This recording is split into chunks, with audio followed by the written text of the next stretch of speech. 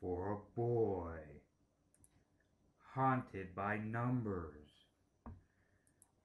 Two great presidents will fight the dark forces of math in The Sixth Sense.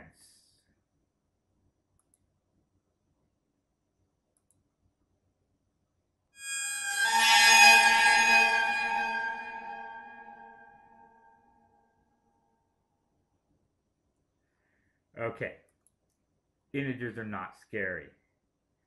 Not even their evil twins, the negative integers. To see how not scary it is to add and subtract integers, let's take a stroll down Numberline Lane. On Numberline Lane, each house number is an integer. Our presidents, adding Abe and take away Tom, will travel from one house to another based upon the directions given. Let's look at a set of directions. The first integer is the starting house. The plus sign tells us that we are adding and we want to use Abe. The second integer serves two purposes. The number tells how many houses away we are moving to, and the sign of the number states if Abe is walking forwards or backwards. A positive number moves forwards and a negative number moves backwards. Let's put it all together and see how it works. The 3 means we start at house number 3. The plus sign indicates to use the penny with Abe. The negative 4 tells Abe to walk 1, 2, 3, 4 steps backwards. Ha ha ha ha ha. Abe ends up at house negative 1. And that is the answer to 3 plus negative 4.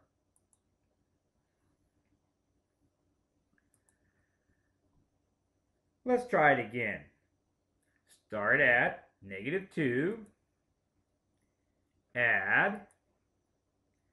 Move 1, 2, 3, 4, 5, 6 steps forward.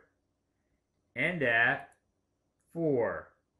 Negative 2 plus 6 equals 4.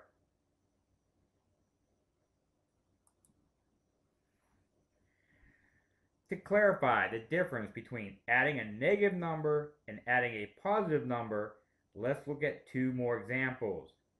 In the expression 1 plus negative 2, we start at 1 and add by going backwards 2 steps. This puts us at negative 1, and that's the answer to the problem. However, if we change the problem to 1 plus 2, we move 2 steps forward and end up at 3.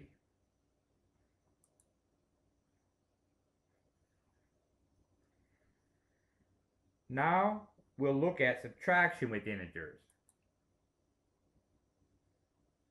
Again, the first integer is the starting house. The minus sign tells us that we are subtracting and we want to use Tom. The second integer still tells us how many houses away we're moving and if Tom is walking forwards or backwards. So we start at house number 2. The minus sign indicates to use a nickel with Tom. Deposit 3 tells Tom to walk 1, 2, 3 steps forward, and Tom ends up at house -1. And that is the answer to 2 minus 3. Let's try another example. Start at -1, subtract, move 1, 2, 3, 4 steps backwards, and at 3. -1 minus -4 equals 3. Again, to clarify the difference between subtracting a positive number and subtracting a negative number, let's look at 2 more examples. In the expression 1 minus 3, we start at 1 and subtract by going forward 3 steps. This puts us at -2, and that's the answer to the problem. However, if we change the problem to 1 minus -3, we move 3 steps backwards and end up at 4.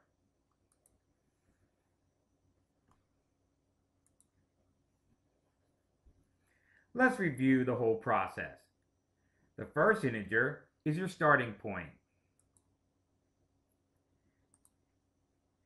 If you add, use Abe. If you subtract, use Tom. A positive number means to move forward. A negative number means to move backwards.